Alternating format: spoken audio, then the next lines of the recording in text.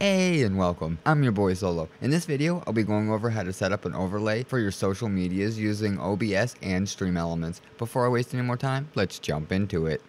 Okay, the first thing that we're going to need to do this is actually some graphics. For this, I suggest Nerd or Die, Owned 3D, anywhere's the Gala level, anywhere's where you can get a couple of free banners. I can include the banners here that I have made, but the thing is I only have one for TikTok, Twitter, and YouTube. So if you want more than that, you'll have to make more than that, or like I said, you can go, there's a couple places where you can get banners for free. I suggest Nerd or Die or Own 3D. They do have some free assets. Check them out. Once you have those there acquired, next thing we're going to do is go over to StreamElements.com. Once you're logged into StreamElements, all we're going to do is go down here to Streaming Tools and click on Overlays. For this example, I'm going to make a new overlay, but you can add this to any existing overlay that you already have. So I'm just going to click New Overlay. I'm going to leave it 1920 by 1080, but you can change this resolution if you have 4K or whatever you desire. I'm just going to click Start because I know this one works.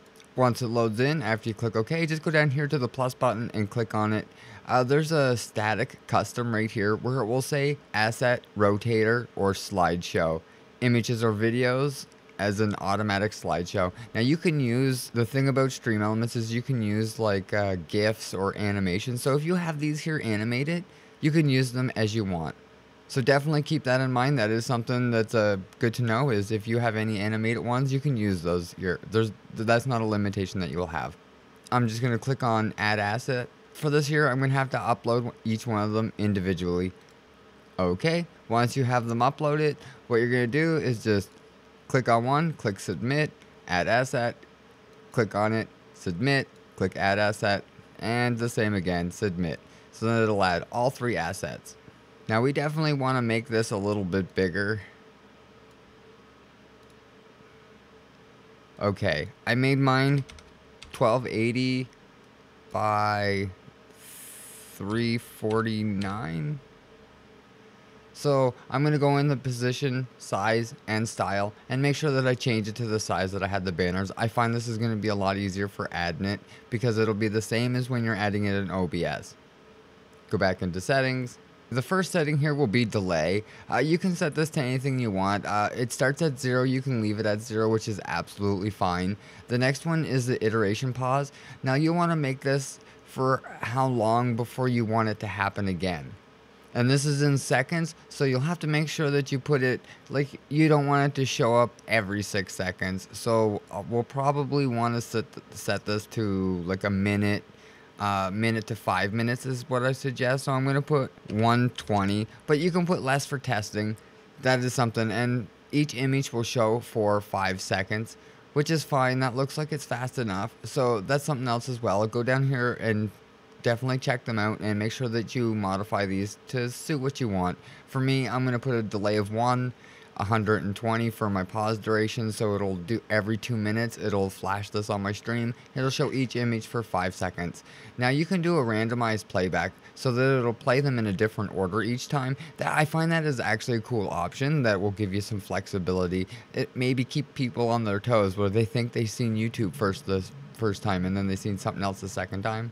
So keep that in mind. You can pick the random playback, and that will be pretty cool as well.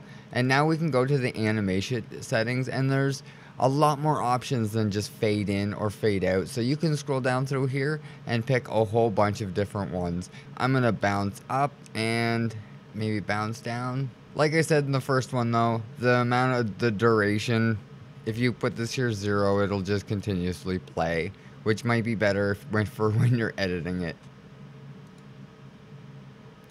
Now that we're going to click the save, we're just going to name it here. This is going to be the social media overlay. We're going to give it a save. There we go. And we're going to take the delay out. Okay, now we're going to put the delay back in. There we go. So one delay. I'm going to turn the initial pause off for now, just for testing. So I'm going to click save, and I'm going to copy the URL. Now we're going to just launch up our OBS like we normally do. In OBS, over in the sources, we're just going to click the plus button and click a browser source. We want to make sure that we name this the same thing, keep it the same. So we're going to name it social media overlay, just so we always know what it is. And we're going to click OK. we're going to paste it in here, and we're going to make this here 1280 by 349. Make sure you make it the same, just so you don't have any problems. And we're going to shut down source when not visible and refresh when it becomes active again. Then we're going to click OK, and it should add right in here. And there we go. So then from here, we'll just size it down. We'll get it really nice. We'll set it right here. Somewhere's up in the corner. Okay, there you go. Now it's showing up in the corner, popping up, popping down. From here, you can make a couple edits to it while it's going. You can go over here to the website and you can still edit it as well, and it'll show up real time. When you click save, it'll show up real time there. So then you can put down in here the 120, so it'll 120 seconds. So every 2 minutes it'll do this. And then you can go to the animations as well. And if you don't like the bounce up and the bounce out down that I have, there's many other ones to check out, and you can change the duration in seconds. I just left it as 1 second so that it comes up for 1 second, only counts for 5, and heads out. I'm going to click save like this here, but that's everything there is to it. Just make sure that you click the save when you're done before you close the page. It should be automatically playing over here, now set to the exact time limit that you already have set. So if you set it to 120, that's 2 minutes, 240 for 4 minutes. If you want to play in every 5 minutes, just make it for as long as you need. But that's it. There you go. There's your social media overlay. This will play as often as you want it, as frequent as you want it. You can place it anywhere you want it. I just put it up here in the top corner because I think it looks good there, but down in the bottom corner, somewhere's out of the way, I think it looks great. Maybe don't make it the spectacle in the middle of your screen unless you're only going to flash it every 10 minutes or 15 minutes, because it might get annoying to people trying to actually watch you play the game. But that's it for this one here. There's your overlay. It should be all set up and going now. Make sure you test it to make sure it works, and if you think I forgot or left something out, definitely leave it in the comments below. And if you like or found the video helpful, hit the thumbs up and get subscribed for more content. Thanks for watching.